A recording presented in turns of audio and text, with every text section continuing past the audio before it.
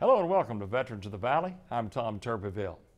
When you go to the website for the Department of Veterans Affairs, you will find a list of some 368 frequently asked questions just concerning veterans benefits.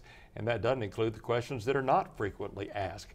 One question some local veterans might have is, where can I go to find out about benefits or just to get primary health care? Well, that's simple. In College Station on Rock Prairie Road, right across the street from the College Station Medical Center, is a community-based outpatient clinic. Rene Ramirez, a Marine, is a veteran counselor there, and he himself a veteran who has served practically all over the world, including Somalia, Bosnia, Iraq, Afghanistan. But today his passion is to help other veterans find out answers about the benefits that they're entitled to but may not know that they are. So please welcome Rene Ramirez to Veterans of the Valley. First off, I want to make it clear, you don't work for the Veterans Administration, you work for the Texas Veterans Commission. Yes, sir. That's right. So talk a little bit first off about your own service. We touched on that. I certainly don't want to let the show go by without you talking about your 26 years in the Marine Corps. And you just started listing places that you'd been, from the East Coast, Norway, Africa, Israel, Greece, Italy, Philippines, Thailand, Australia, Japanese islands. And then, as we mentioned, Somalia and Bosnia and Iraq and Afghanistan. Talk a little bit about what your service is and what you did. Well, I started off after high school because I didn't know what I really wanted to do. Right. And being a Marine sounded like a good deal, so I did that, and it kind of flourished from there. My first overseas tour was in Norway, right, where I got to live in an igloo. It was great. Yeah. I learned what a cold shower really was then. It was great for a while, yeah, I bet. For a little right? while, yes. Yeah. I was a radio operator. I, worked on communications equipment. At the time, I was with a tank, AAV battalion, right, where we worked on Amtrak's, on the different communications assets inside of it. Right. Like I said, I joined out of high school in 1982. I went into the reserves because I wasn't quite sure. Marines, ooh. So after about a year and a half of that, I decided, wow, this is pretty good. There's got to be, there's got to be more out there, and that's what I did. I went active duty. Did packed up my family and took off and went and wound up at the station at Camp Lejeune, right, where I spent, well, I say I spent 10 years there, but it was actually my family spent 10 years there. As you noted, I got to travel around a little bit. Exactly, and a whole lot. See the world, but it was exciting. It was a great 26 years, but you can't stay there forever. No. Communications, though, was your what you did at Somalia, Bosnia, Iraq, Afghanistan. I think you told me in Afghanistan it involved air defense, and so just talk a little bit about that. You were in communications and yes. For Somalia and Bosnia, I was on the USS Guam. I was in charge of the watches of the Landing Force Operations Center. It was exciting. We got to hear what's going on everywhere at all times. The only thing that wasn't too fun was when the troops landed, I had to stay on the ship and see everybody else or hear everybody go ashore. Right. So that was interesting. But that's basically what I did for Bosnia and Somalia. For Afghanistan, like you mentioned, it was my unit provided the network pipeline for the air defense systems. We made sure that they stayed up. We also provided the emails and internet access and all that, and nice little stuff there, and also controlled the firewalls, right, and make sure we stayed within standards so we couldn't be hacked and stuff like that. Right. Well, thank you for your service. You came to College Station in June of 2007. Let's talk about why you're here today, and to talk about the outpatient clinic in College Station, which is on Rock Prairie Road. Not only for the people who don't know that it's there, but the people who know that it's there but don't know exactly the services that it provides. We'll get specific in a minute, but just generally talk about the outpatient clinic and the general services that it provides, that you provide, that it provides as a primary health facility. Just sort of talk about the clinic. Yeah, as you mentioned, it is a primary health care clinic. Veterans come there to be seen for any normal routine clinical or medical right, issues that they may have, and if any kind of specialty care is needed, the primary caregiver that they're assigned there will give them a consult to go see the doctor in like Temple and stuff like that. Exactly. They also provide the flu shot annually for flu seasons. That's where veterans can go to get their H1N1 also. Right. That's as well as the regular flu seasons. Right. Stuff. Right. So simple health care is what we're Right, talking the about. They'll draw blood there. They'll Yes, for tests and things like that. Simple health care. If it's determined that they need to see a specialist that may be in Temple, that's when they're referred to Temple. Yes, sir. Right. If they're in the Temple regional area, we do have Right. people that, because Brazos Valley or Brazos County is the borderline between the Houston and Temple area. If they're, say for instance, in Navasota, Right. they will be referred to Houston, The Houston. to go and get their care there. Right, that's the Michael DeBakey VA Medical Yeah. Center there in Houston. Matter of fact, there are, for people who don't know, 5 VA medical centers in Texas, in Bonham, Houston, Kerrville, Temple, and in Waco. And so those are the 5 there. From your desk specifically, you're a counselor. People come in and they say, I'm a veteran, I served, here's my papers, what benefits do I have?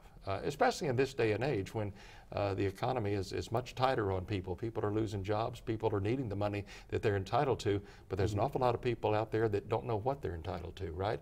That's where you come in. Yes, sir. It's, I thought it was quite surprising that there are a lot of veterans that go back as far as World War II that didn't know that they rate certain benefit. What I do mainly is compensation and pension. Compensation is for injuries or illnesses incurred while in service. Right. A pension is for low-income wartime veterans or age 65, because the VA considers a veteran who is 65 or older basically 100% disabled. Therefore, Right. they provide a pension for them. And again, the pension portion is based on income. So if a veteran makes above what the Congress has set as an income, then of course that pension can't be given to them. Whereas a compensation, it doesn't matter, you know, what your income is, you will get that. And it's not only about money when it comes to compensation. Compensation is the key to getting into the VA system and getting the care that you deserve as a veteran because of, you know, the injuries incurred while in service. Right. For instance, if a veteran was injured, broke a leg or something like that while in service, and now it's starting to bother him. If he's service connected for it, he can come right to the clinic and get treated for it. If a new surgery is required, he can get the surgery right, well, not right there in College Station, but he can be referred over to Temple or Houston to get the care he needs. Right. He or her needs. Exactly. Yeah. Exactly. And we talked about the primary care, and they'll make the evaluation to see if a specialty care is needed, and that's when they would go to one of the VA hospitals. One thing that you wanted to make sure that people realize is they do not necessarily have needed to serve in a combat zone, in combat, to be benefit this. You talked about one veteran that came that actually during the Vietnam War did his service in El Paso. Right, right. And he had injuries from playing football. Yes, I don't remember if it was actually football or baseball, but I thought it was football, but I think it was more like baseball. But either way, it doesn't matter. It was a sport that he played. He played for the Air Force, and he traveled around and he played the sport. And he had several injuries, and he was told that because he did not go overseas, that he did not rate benefits, which is not true. He did not rate any combat type benefits, but he did rate the fact that he was in during wartime, because everybody does their part, whether you're serving in the rear in the States or serving overseas. Somebody has to be where you're at, even if you didn't serve in the actual combat zone. Somebody has to be there. Right. So you rate almost everything they do, except for, you know, actual combat type awards and stuff like that. Right. And they can also be provided with the benefits that are needed. In his case, he had a bunch of injuries that now, because he's in his 60s, he had difficulty walking because the injuries that he sustained while playing the sports and stuff like that. And I told him that, yes, you do rate it. The first thing we had to do is get him into the clinic where, you know, they have the 1010 EZ form.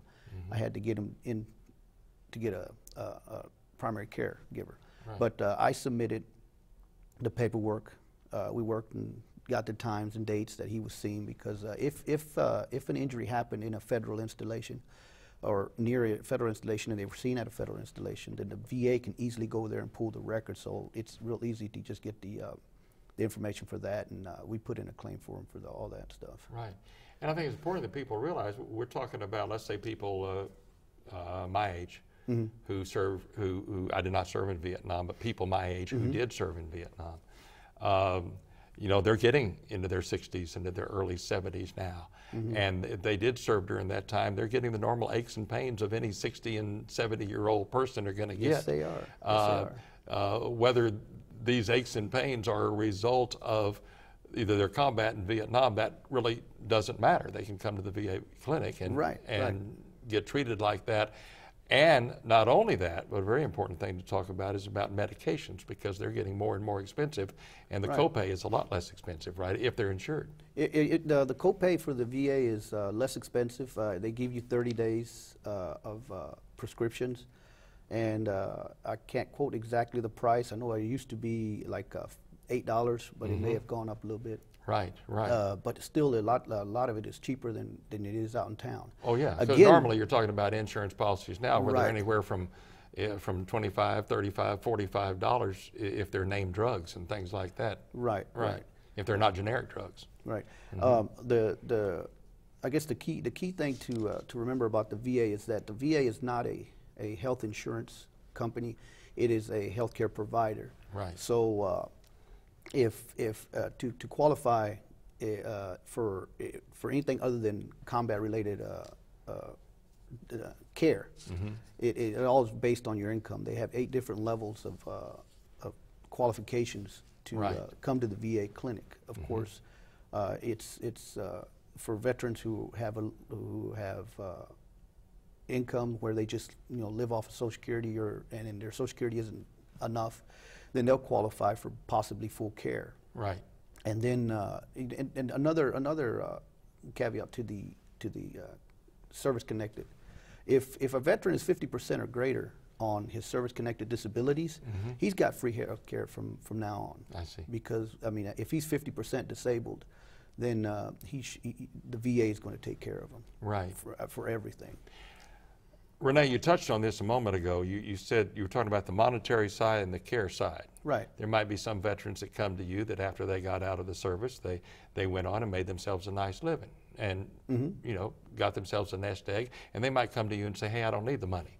Right. But that's not really the point. The point is that they need to come see you to get the paperwork to get the health care. Right, going, for the health care. And being a veteran myself of Iraq and Afghanistan, I kind of felt this when I first got out. I didn't need the VA. I'm fine. Of course, once I did the physical, they found out I wasn't as fine as I thought I was. Right. But anyway, I have veterans who were in combat areas that feel that they don't need it, that it's for people who are seriously hurt, and that's not the case. It is good to go ahead and get into the VA system, because I do have veterans who, like you mentioned, they made a great living. And they were, mainly, well, I don't want to put down any particular industry, but they were doing very well. And then something as little as a stroke comes along, and they can no longer do that job anymore. Exactly. If they were in the VA system and were taken to a hospital and anyone mentioned that they were a veteran, then chances are the VA will pick up the tab depending on whether or not that veteran can afford to pay for it or not. And if a veteran is making good money and lives great, and then all of a sudden he's not making anything, the VA is there, I guess, kind of like to catch veterans and help them out. Right. When they really, really need it. Now, the important word is there when they really, really need it. Right, right. You and I were talking earlier about a situation that was close to me that we'll just use as an example, say a veteran, a World War II veteran, who now finds himself, say, in assisted living or in a nursing home. Not at a VA hospital, but in a private nursing home of some sort. As long as, if they served in wartime and can produce their honorable discharge and all the proper paperwork and all of that, they have benefits coming according to their income, and a lot of time their income might only be Social Security, Right. maybe a few little investments on the side or something like that. But according to their income, they have benefits coming that they might not even know about, that they just need to apply for. Yes, they do. They have a regular pension I mentioned, but then the pension also, there's a special monthly pension. Special monthly, yeah, pension, that's what Right. it's called, I'm sorry. Right. And it's for situations such as that, where a veteran finds themselves where they were living at home, they were fine and everything like that, and they were living great. Now they find themselves needing to go into a nursing home or assisted living. Then they can apply for a special monthly pension, Right. which will help pay for that aid and attendance, which aid and attendance doesn't necessarily mean that you have to go to an assisted living. For instance, if you have a parent coming to live with you, and that parent, well, a parent of a spouse of a veteran, let's put it that Right, way, is coming to live with you, and that the veteran or the spouse requires some kind of extra care that they can't really take care of themselves fully, then they can put in for aid and attendance, to where they'll get a little extra money in their pension to alleviate, or to either hire somebody to come in and assist them, or to give a veteran's family members a little extra money for the assistance, basically because somebody's caring for that individual. Right. What it comes down to. And if that veteran, in the case that we were talking about with a personal situation with relative of mine, if that veteran passes away and they have a surviving spouse, in this case that we were talking about, a surviving widow, it's just another case of filing other paperwork for that widow to get benefits. Right, right. You just there's a different there's a form 534. It's a widow's pension. Also, one of the things that we need to, that's important for veterans to do, and veterans need to do this because they need to do it for their families, and that is because there's what they call presumptive disabilities that you could get for being in certain areas of combat. For instance, there's Vietnam, the Agent Orange issue. Everybody's heard about that. Exactly. They just added 3 more disabilities to that, if you keep track of that. One of those is diabetes, I know, right? Well, diabetes has been on there since, been on there a long time, like 1995 or something like that. Exactly. But, one of them is oh, I can't remember exactly the name of it, but it has to do with something with the heart condition, and also, well, anyway, it's other disabilities that they can actually go to va.gov and see what they are. Right. And if they are covered, or they have these disabilities and they have them recorded, they're service connected for it, and they happen to, like you mentioned, pass, then the spouse is actually covered, because then she'll get, because there's for spouses, or there's DIC, and then there's also a widow's pension. A widow's pension, just like compensation pension for a veteran, a widow's pension is based on the income, whereas a DIC is based on the veteran dying from something that was service connected. For instance, like I mentioned earlier, Agent Orange. Agent Orange causes diabetes. They have diabetes causes heart conditions. Right. A veteran dies of a heart attack because of, and it states that the doctor feels that the reason why he died from this heart attack was because of the diabetes. Right. Made it worse. Then that spouse is covered with DIC and gets a lot more benefits than if she were just receiving a widow's pension. Because as I understand it, correct me if I'm wrong, if you had boots on the ground in Vietnam, you are considered to have been affected by Agent Orange. One day, it doesn't matter. I have a veteran that flew in for one day, and they said, you don't have enough time in service to stay here. You got to go home. Right. So he had to turn around and leave. He was there for one day because he left the next morning. He was there for one day, and he left. So therefore, he qualifies. Now that also, they have what they call blue and brown water Navy. Brown water Navy is the John Kerry. He drove his gunboat in and out of the waterways there. So he is considered in the brown water Navy. Right. Okay.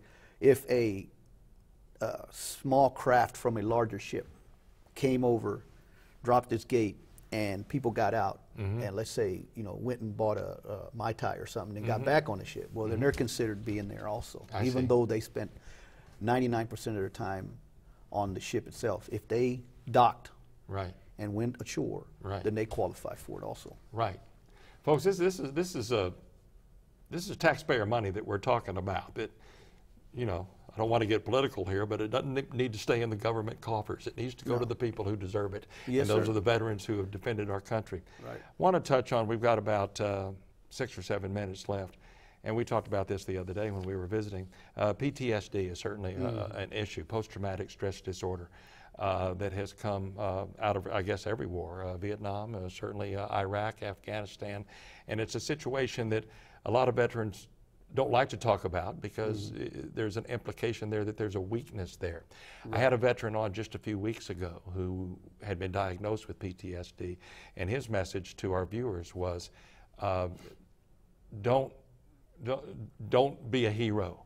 If you think you're suffering from it, go get help. Right. And you want to say the same thing. They're already heroes. They don't have to be a hero because they're already heroes. They've done something that well, very few people want to do. They did it. They volunteered for the new service. Now they volunteered to go in there. For those people who were drafted, well, then of course, you know, I didn't want to be here. You know, it gets pretty rough that way too. But if you feel, if a veteran feels that they're suffering from PTSD, and they can go to va.gov and see what the different symptoms are. They can go to the VA clinic and request to see a social worker. And a social worker, you just go in there, and her name is Teresa Cannon. She works over there at the clinic. Me and her kind of work close together, because if she finds that, you know, maybe this person needs to put in for it, she'll send them over to me. And if I get a veteran in there who, and I have gotten them in there that don't realize they have it, and I see it, and I tell them if they wish to go over there, they can. If not, because you can't force somebody to do that. Right. They can go over there and they can discuss it with her, and then see and get them started getting treatment for that. But anyway, they can go over to the VA clinic and request to see the social worker, or request to see a psychologist, which if they ask for that, they'll wind up seeing Teresa either way. And let's say, for instance, they're already in the VA system and they at an appointment, they can actually let their primary caregiver there know that, you know, I feel, you know, whatever. And then they will recommend they see a psychologist, psychiatrist either also. And one reason this is important, and I'm sorry, I don't mean to interrupt, I want you to go on with that thought, is that PTSD, while it's a psychological disorder, it can also lead to physical disabilities, many physical disabilities, and indeed it does. It could lead to, well, in some cases, any kind of real stress on your body can lead to physical manifestation like that. I'm not a doctor, so I can't really diagnose or say exactly what it would cause. Well, I don't think there's a doctor anywhere that would deny that it causes some one of the things that I've seen was that it's been put in there that hypertension. Right. But it's not guaranteed that that's the cause of it.